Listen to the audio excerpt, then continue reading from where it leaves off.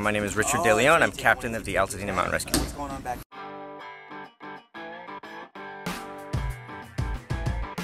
It's four-wheel drive. It's specifically outfitted for rescue. It has all the compartments where we keep all of our gear. This is a litter wheel, and what this does is it attaches to the bottom of the basket stretcher that we have in the rear over there.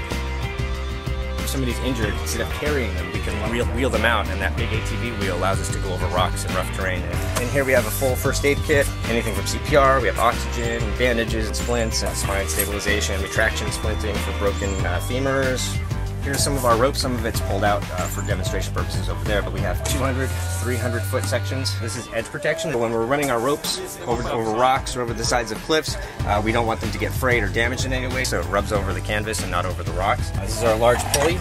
We use this in our high-angle systems to get somebody specifically over the waterfall in Eaton Canyon when they're stuck above the first waterfall. This is one of our other stretchers that we use. We'll tend to use that in snowy conditions. This is kind of like a sled, so it works really well. This is a winch system, so it has a steel cable. You can run this over the side of a cliff. If we're helping out like Montrose on the highway where they get cars over, motorcycles over, this is perfect for it. And this is our stretcher that goes over, and we can send a couple of rescuers over to go get the person and bring them all up, and it's real easy to do with this winch.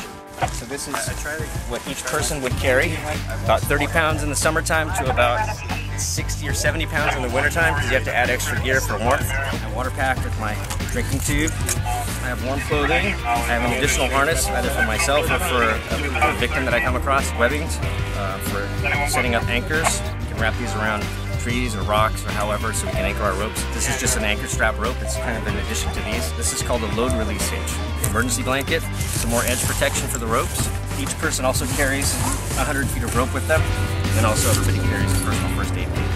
This is the harness that we wear, so this secures us, and this is all of our other gear that's used for rigging up the rope rescue systems. This is what everybody has on them at all times when they're hiking.